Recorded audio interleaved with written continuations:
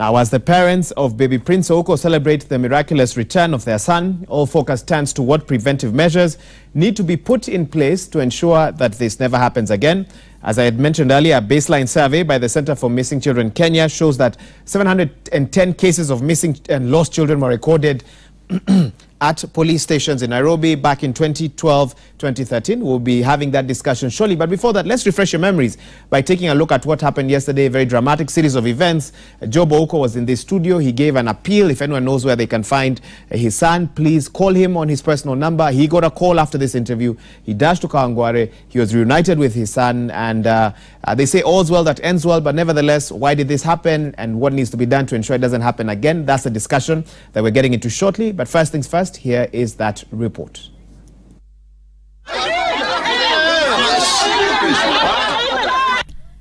Curious residents of Kawangware's Congo 56, some paying for the blood of Edna Kimonto, the woman in whose company 2-week-old Prince Ouko, stolen from Kenyatta National Hospital on Sunday, was found.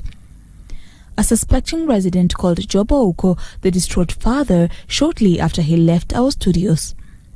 The news that his son could be in one of the houses led us through this path leading to the house where Kimonto had taken the baby.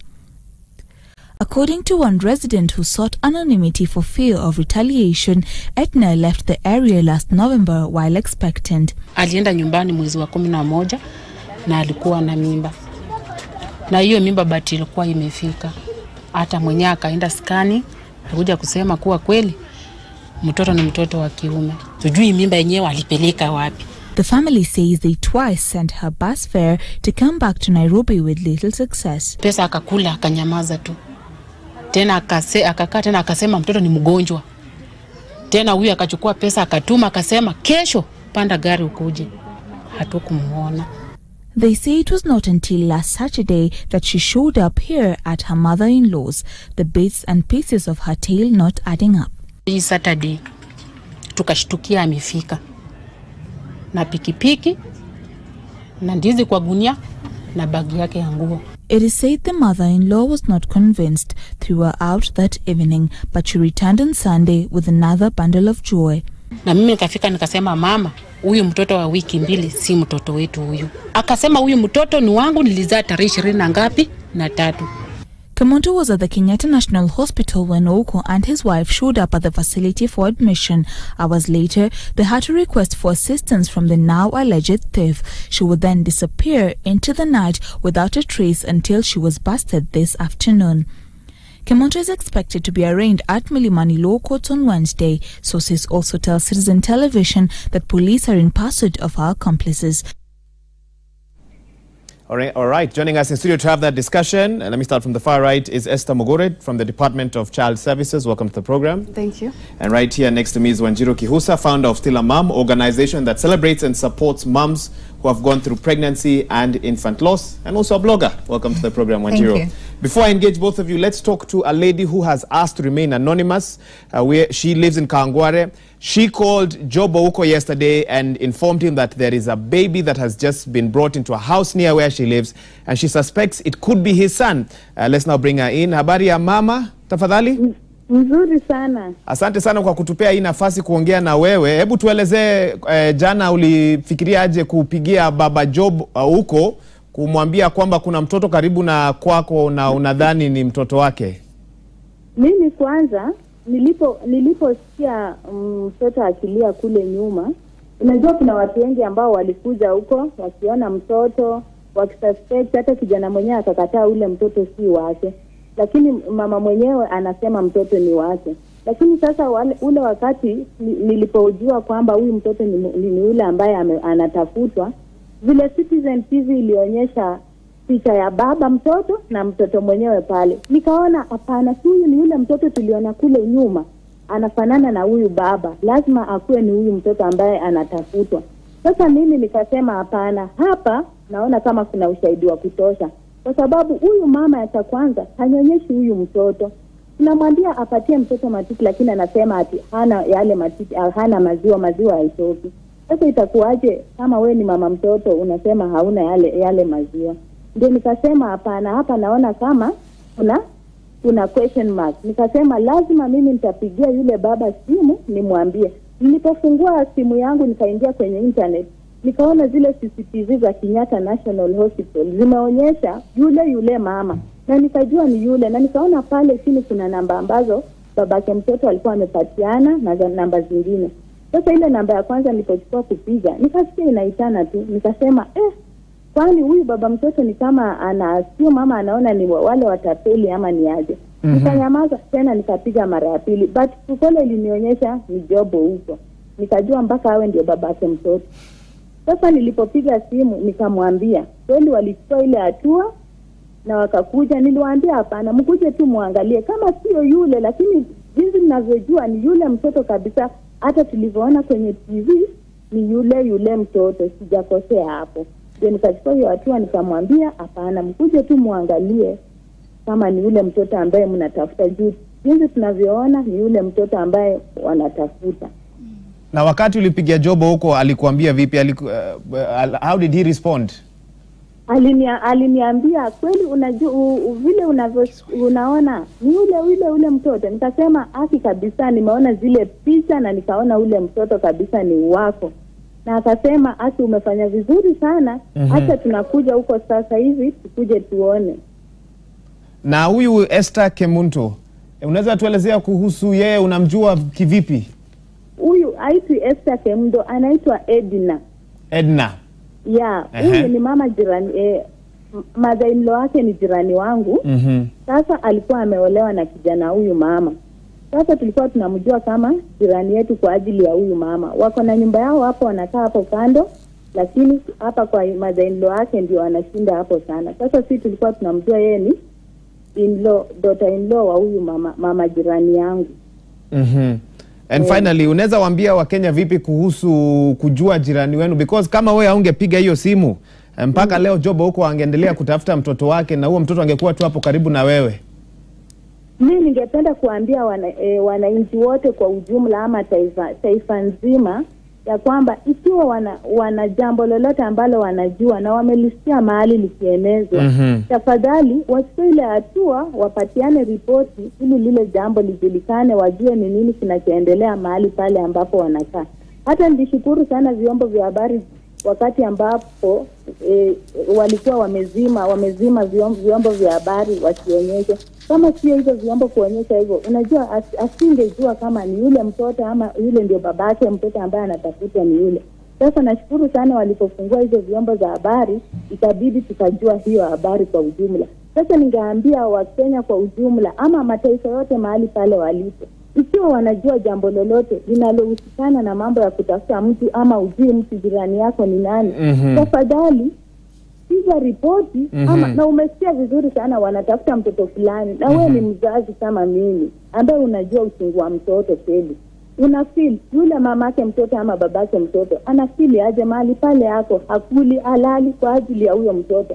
Na wewe unajua ule mtoto penye yako, ule mtoto kweli anaumia, analia, mtoto analia usiku wote, mtoto analia apati maziwa. Mtoto wa 2 weeks wali anapatiwa maziwa ya ng'ombe ama anapatiwa uji.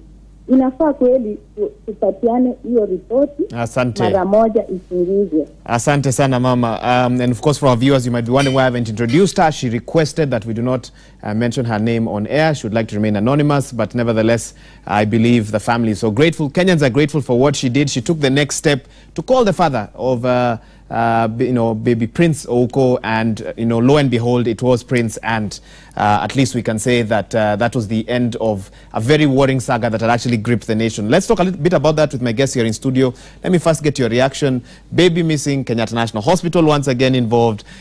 We wonder what is going to happen. Baby found. Let me start with you, Esther. Let me just get your initial thoughts. Okay, my name is Esther. I'm a children's officer at the Department of Children's Services. The whole issue is quite emotional, I believe, for the parents, because once you lose a child, it can be very emotional. And then again, when you look at what will happen to that child in future, this child will be kept on being told that, you are stolen. And this, the parents may stay for a long time, worried that maybe one day our child will get kidnapped or will get stolen. Yes. Okay. And for you, let me get your opening reaction. I think I was just really panicked to see, it's because the first time I saw that there's somebody who delivered twins and then one of the babies is now missing. It's a very worrying trend. I'm a new mom, so I really don't know even the emotions I would begin to describe if I found out that my child was no longer there and they were missing, they did not pass on, just somebody went off with them. It's a very worrying thing. I think it's something that really keeps you up at night. Okay. So it was quite a relief also to hear that the baby has been found. Okay. Yeah. Esther, let me come to you. What sort of statistics do you get in terms of missing children in Kenya? Do we have a database? The only figures, I spent some time trying to Google and get figures. The only ones I got were from 2012, 2013. What do we know about missing children in this country? Okay, basically what we know is that every day almost between 7 to 10 children get lost, especially here in Nairobi. Okay. And what happens is that those children are normally taken, especially those that get lost, they're normally taken to the police stations, and the police stations take them to the children's court. So at the end of the day, at the children's court, you'll note that you'll get almost over 20 or 30 in a month.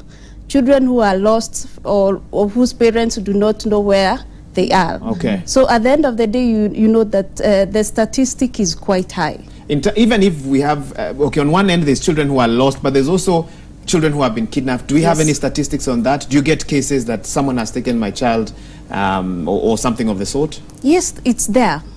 Okay, do you know why? Are people looking for profit? What drives people to do this, from whatever research you may have? Basically, the whole issue of poverty. So it's like a business. It's a business, and then again, if somebody loses a child, and probably the wife or the husband is harassing her.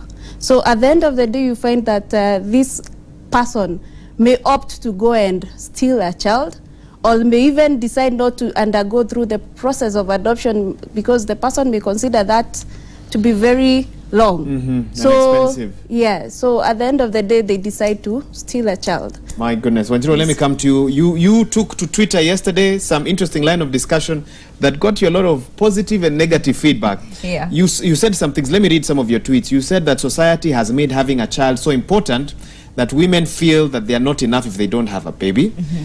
You also said that society does not offer, or Kenya does not offer enough psychological support to people who are bereaved. We belittle child loss so that we don't see why someone should be consoled. Some places even only give you leave for a week. Yeah. By next week, Monday, lazima urudi job. Yeah. Talk to me about those tweets. First of all, I'd like to say that I am not in any way condoning somebody stealing a child. I mean, I want that to be very, very clear. And like I said, I am a mother, and I would really raise hell if somebody took my child. But I have also lost a child, and I'm trying to also see, before we, okay, it's good she has been arrested, she will go to court, and I mean, she will probably even go to jail, and that is good. But can we just lift the matter a bit and dig deeper and find out, how do we ensure this never happens again? What could be the driving force of somebody taking a child? She has mentioned poverty. So what do we do about poverty? Also, in the event that somebody is selling this child, who is buying this child, and why do they have to buy a child? And that is why I raised those points of what do we think Let's about... have a bigger conversation. Yes, what do we think about a woman who does not have children? What is our collective thoughts as a society about the importance of children in a woman's life? How do we react when somebody is infertile and cannot get children, and they've been married for 5 years and they keep going to shags, and everyone has all this, mnangoja nini? What is how do we react to this person? Already internally there is a desperation they have to have a child, and then they keep getting from society that pressure, the pressure. And Wahiga, unfortunately, because of my work of working with people who have lost children, I have worked with over 700 women so far, and the stories I hear are heartbreaking. I'm talking about people who have been kicked out and slept in the cold because they had a miscarriage and they came home empty-handed. They did not get support, so but the they were man kicked at home out. says you're no longer welcome here. Yes, I have met women who are not invited to baby showers because you kill children.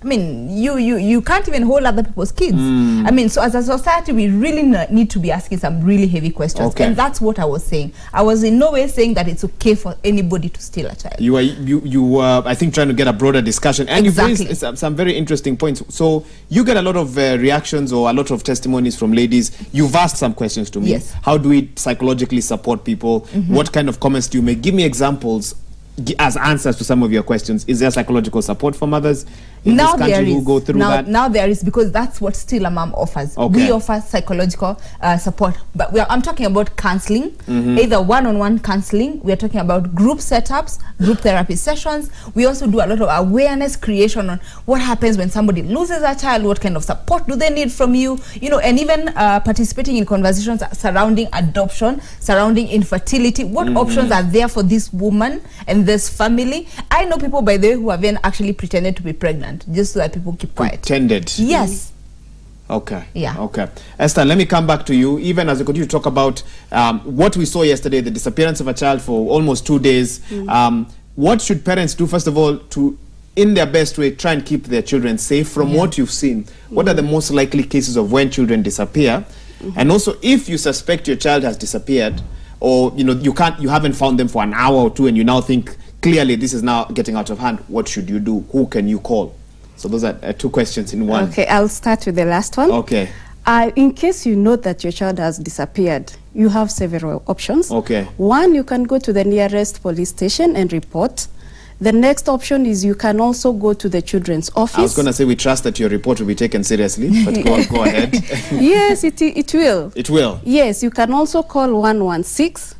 And then we also work very closely with Missing Child Kenya. Okay. So those are places that you can report. And also, in terms of scenarios, what parents can know in terms of the reports you've heard of missing children, what was happening that they ended up missing? What can parents do to be more diligent, more careful, just to play their role? Actually, we have a big number of children who run away from home.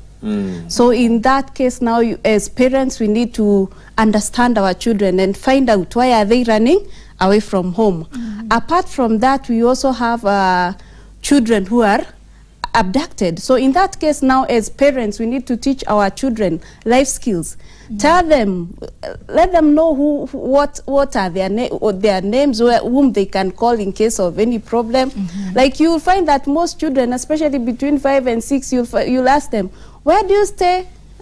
That child doesn't know. You ask that child, what's your mom telephone number? Hajui. So at the end of the day, we need to teach these children their particulars, like if anything was to happen, what they should do. Wanjiru, let me come back to you. This incident could have happened, to be quite fair, in any hospital in Kenya. Yes. But it happened at Kenyatta National Hospital. Yes, again, a few weeks. A few weeks after, what happened there, or the allegations that were brought against the hospital that led to the unearthing of what actually happens in the hospital at night and behind the scenes. Although I know investigations are still going on and various committees continue to visit that hospital. Nevertheless, there are those who say that Kenyatta National Hospital needs to do something urgently. I know the CEO has come out and said they need more money. The father was here yesterday saying this is unacceptable. Something needs to be done. Let me get your thoughts on the same. I think it's exactly what we are talking about today and what we were talking about KNH a while back. Yes. The tendency to find very shallow and quick solutions to something. Like if somebody says there's insecurity, okay, let's put CCTV. But finding out exactly what areas are vulnerable, can we fix each and every of those areas? What is the process of when somebody walks in? What kind of security measures do they find? This is a mother who has just delivered twins. How secure is she if somebody can just walk away with her child, So it's really a question of always asking ourselves, so what deeper solutions can we look into, so that we're not just, okay, the same way I've said, we're not just looking to ensure that Edna is put behind bars, but what else can we do as a society to ensure that next week we are not here again talking about KNH or Pumwani or Mama Lucy or another child abduction case.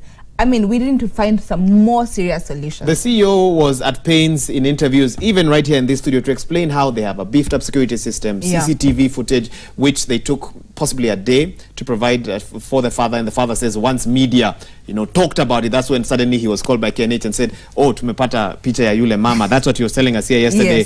Yes. Security at that hospital, they need to take another look at it again. Let me just get your thoughts on the same, and just making patients feel safe in that environment. And it's also staff feel safe. I mean, you're right. They're spending the entire day there. But I think also it's so sad that it's only until he came to the interview here that KNH was able to produce the footage. Because how many people don't make it to Citizen or to any other media house? So what is the process if I go and say and lodge a complaint that this has happened to me within your premises? How am I responded to? How fast is the response? Because child trafficking is extremely serious, because then if you delay a week later, the baby is gone. I mean, we can't be saying that we are waiting for footage 2 weeks later. So it really is showing some really serious loopholes in our in our country, really, in our biggest hospital in the country.